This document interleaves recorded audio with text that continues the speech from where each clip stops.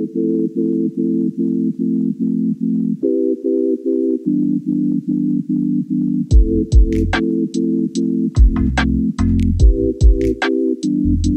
Daniel, I'm from Burton and I'm studying at Burton College on the Kickstarter course. Hi, I'm Charlotte, I'm doing Travel and Tourism Level 3 and this is my second year. Hi, my name is Brandon, I study at Burton College and I am doing IT for Business Level 2. My name is Raheem and I'm doing Level 3 Public Services, Uniform Public Services.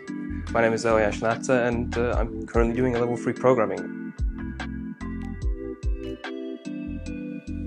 Not being able to see my friends, not being able to come to college because it's something that I enjoy doing.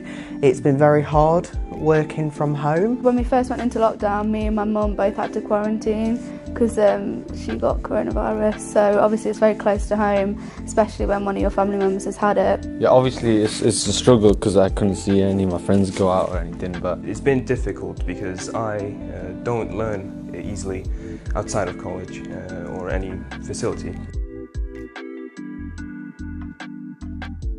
See, the thing is, because it's so unknown, no one actually really knows what's going to go on, what's going to happen. If it's going to be the same in a year, hopefully it's not. I don't think I can get through it again. My concerns is finding a job because I do eventually want to work, like I hope everyone else does here. And the thing I'm worried about is not being able to find the job I want because 3 times more of the people, you're like 1 in 300 people that want the job. I don't think by the time I'll be studying abroad or looking to study abroad, coronavirus will be quite this bad. It's just worrying that it could make travelling to places and travelling back from places a lot harder, just in general.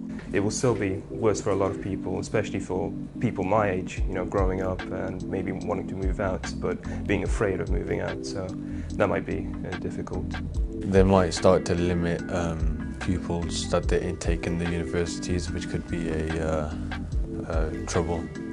And just the social distancing thing online would be quite hard, especially in university when you can't go to lectures and stuff like that. So it's just so unknown still, which is really disheartening because we've been in it for so long.